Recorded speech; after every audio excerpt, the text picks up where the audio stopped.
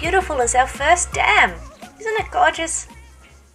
I can't exactly say we made it ourselves, but since it went in, we've been taking very good care of it. We've mulched all the surface and we've been planting it all with green manure, with cowpea and lab, a combination of seeds that will get in there, form some root systems and make the dam wall as stable an environment as possible.